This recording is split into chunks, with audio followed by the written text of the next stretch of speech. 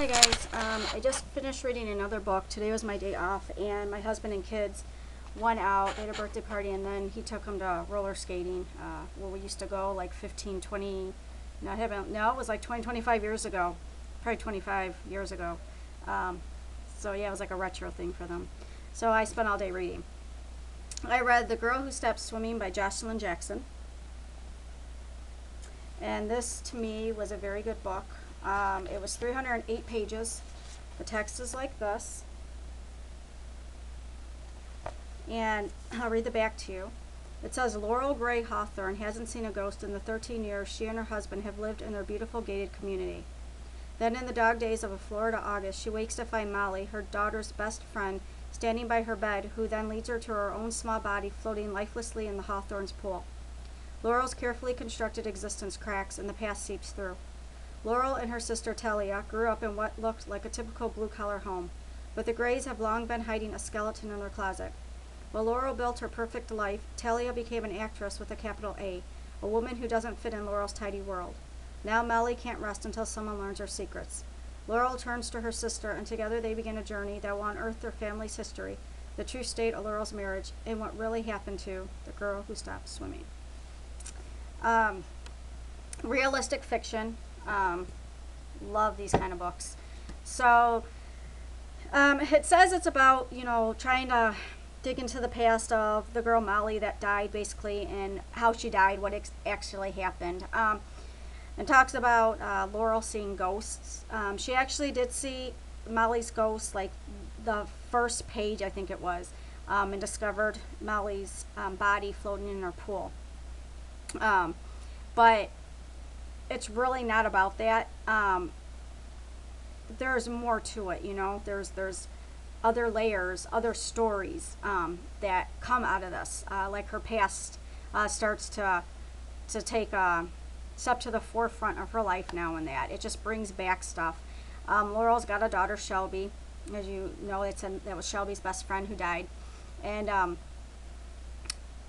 Laurel's mother used to live in like this rundown place. She was really, really poor, and Laurel's dad rescued her from there. So every Christmas, Laurel's mom and Laurel and her sister go and bring the people that, their families, still their cousins and that still live there, bring them stuff for Christmas and that. And Laurel let her daughter become a pen pal of one of the girls that lives there. Now, of course, they're a little iffy on the people there because they're into drugs and just low life and stuff like that. They don't try. But the girl that she let her be pen pals with was still in school, didn't drop out. She was like in 7th grade, and Laurel seemed promising her, so she let her daughter become pen pals with her. And then her daughter invited her to come stay with them. And so this is the second time that the girl's staying there, and she's actually staying there when this other girl, Molly, drowns in the pool. And of course the cops come in. Everybody's trying to figure out, like, first of all, why is she at their house after dark? Why is she in her pool? Like, how did all that happen, and the suspicions start to lead to a strange man that lives in the neighborhood. And it's just a lot of just trying to figure out who like there's foul play met with it, and a lot of other things get brought up, like Laurel's marriage to her husband. There's a little bit of that played into it. Her sister Talia is a big part of the story, and their past, when Talia and Laurel were young, when they were kids, something happened or almost happened to them, and there was a death in the family.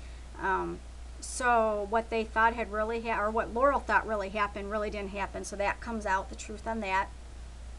And then at the very end of the story, when they finally find out what actually happened to Molly,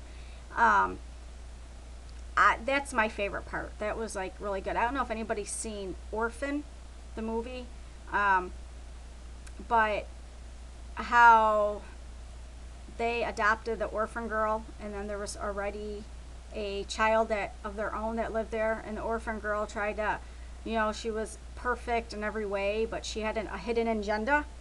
This is like what this book was like, kind of, sort of.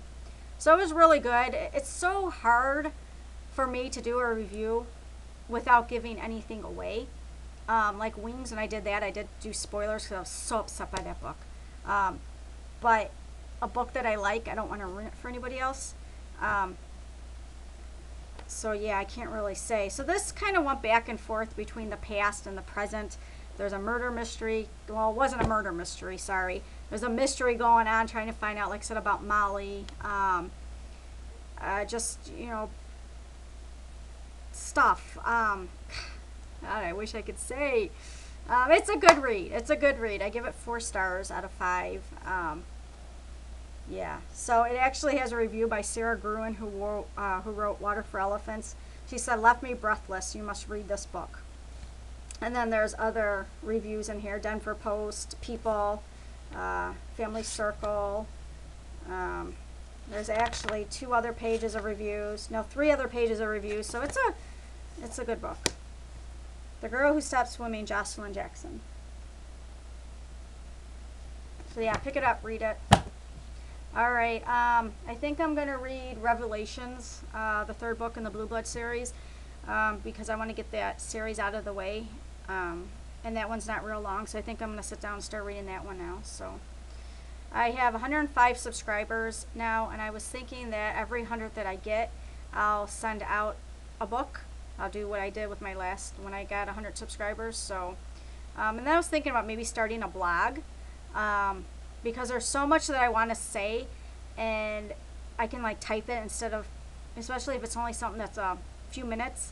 I don't have to make a video on it. I can just type it up in my blog. So I was thinking about doing that, but I'm not really consistent all the time, and so I don't know, excuse me, how that'll go.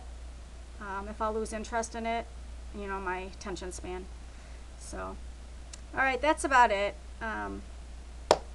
Yeah, I can't think of anything else, so I'll talk to you guys later. Bye.